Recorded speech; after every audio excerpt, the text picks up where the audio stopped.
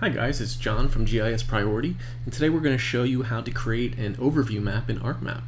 So the first thing we need is an additional data frame. So we want to go up to Insert, and we want to go to Data Frame. Now that we have our secondary overview map data frame, I'm just going to resize it here. And I want to bring in any layers that I want to show on that overview map. So for me, I want to have the United States boundaries here. And I'm just going to zoom in the map a little bit closer to the East Coast where I'm working. And as you can see, it looks somewhat similar and more scaled out though than my base map. Now the second thing I want to do, right there, that's an overview map. You have two data frames and one working with the same layer, but you could bring in any different layer, and it's basically an overview map as it is. But we want to show an extent indicator that's actually dynamic too as we scale the base map. So to do that, what you want to do is you want to go to the properties of the secondary data frame, the overview data frame, and you want to go into extent indicators, and here you'll see the other main data frame listed. So base map is my data frame. You want to click the over button here, and then you can set a couple different properties. You can set the actual indicator style, you can keep it red, you can change the different sizes and whatnot.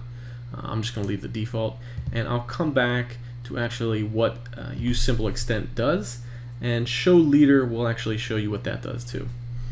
So let's just turn that on and see what happens. And as you can see, it created a extent indicator on the overview map to show actually the scale that we're at on our main data frame. So if I change, let's activate the main data frame here, and as I say I zoom into Brooklyn, you'll see the red box has gotten very small, and it actually dynamically changed the scale indicator when I changed the main data frame. So that is how you dynamically move around your base map, your main data frame, and actually have that indicator rescale as needed. Now another cool feature, going back to those options, is if we go to the main data frame properties and say we had some clipping already turned on. So say we were clipping to a specific layer, say my New York counties. So as you'll see, my main data frame now is strictly clipped to just the counties in New York State. I'll wait for it to reload everything here.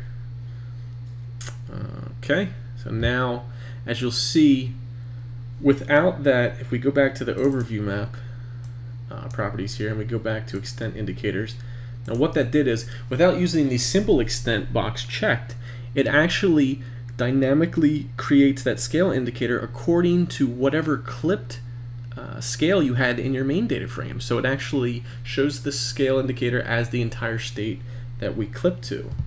Now if I click use simple extent, what that's going to do is it's going to bring back that red box that we had before. So if I hit apply, see, now we're back to the red box indicator. So if you just want that whole normal look, which a lot of people like, you can do that. But if you wanted to actually highlight where you're working, some people like that, you just leave that option off and it'll actually stick to whatever clipped borders you have. And all the show leader option does is it'll actually put a red line indicating what data frame that the overview map is referencing. So if we had multiple data frames, this would actually be useful. I tend not to use it too much, but some people do. If you have multiple data frames, you need it. So as you can see, the red line kind of bordered out here. Let's hit OK and see if I can show you it a little bit easier. I have some internet base maps, so they're actually taking a little bit longer to load here.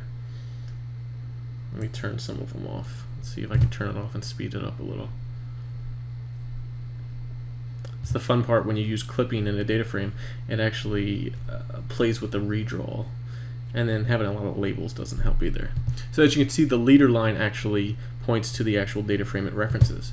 So that's how you create an overview map in ArcMap, and that's how you create a dynamic scale extent for the overview map according to whatever your main data frame is.